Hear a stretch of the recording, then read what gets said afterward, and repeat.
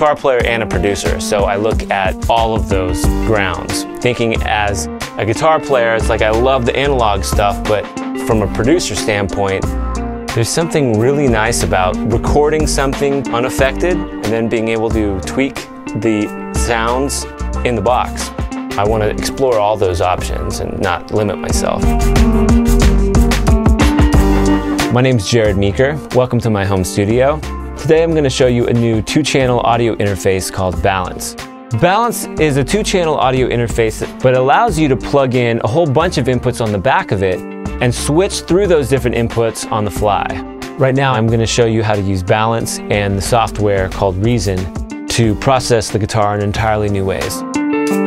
Alright, getting ready to record in Reason Essentials, one thing I'll do is just set the buffer size to be really low. Latency tends to be an issue when you're playing guitar through some audio interfaces, and Balance is able to operate extremely fast. I can set the buffer size down to 3 milliseconds, which is practically what you would hear just standing a few feet away from your amplifier playing guitar. Balance is able to operate really well under those circumstances. I've checked my levels to make sure they're okay. Now I'm just going to go over here and hit Tuner. And I can see my level there and see the tuning down below.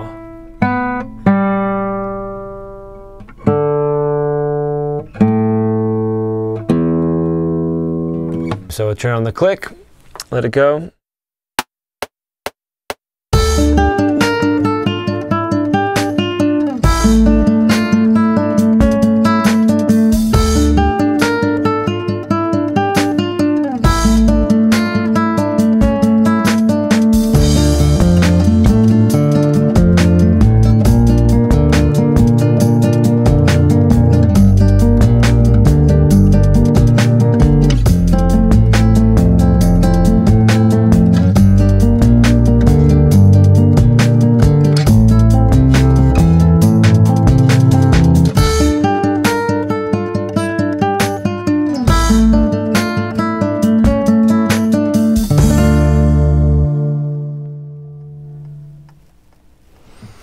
Alright, so now I'm just going to do the same thing again, just to double track for an extra layer.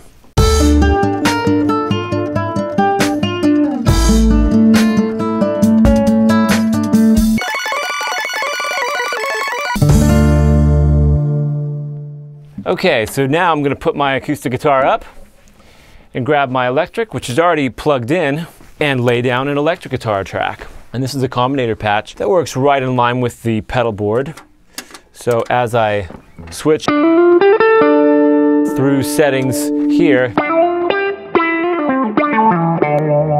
you can hear that there's a drastic difference turning on or off different presets, just like a traditional Stompbox pedal.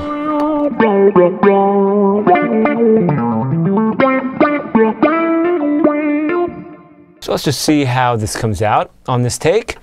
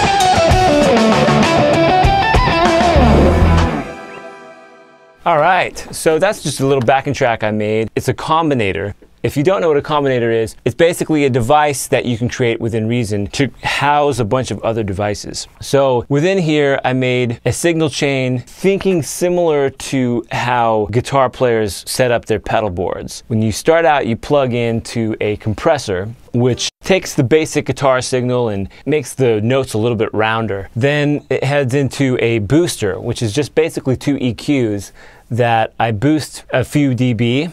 That heads into a scream, which that's kind of the heart of the ring modulation and the Octavia sound that you're hearing. And that goes into the Line 6 guitar amp. This is all within Reason Essentials. So those basic devices make up this patch. A few other things about the stomp switch is that I'm going to use my foot to trigger on and off and when it's going to start and stop. So this is play, stop, and this is record. I can also select loop mode, undo and redo, and then also move up or down my different patches.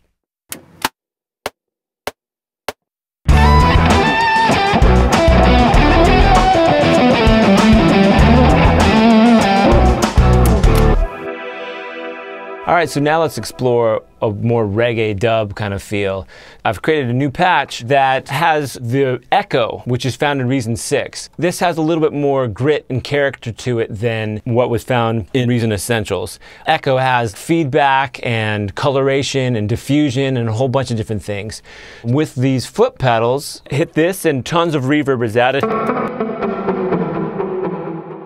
This turns the delay level down. This changes the delay time, and then this turns the feedback far up. So there you have it. There's a few ideas of what you can do creating pedal boards within Reason.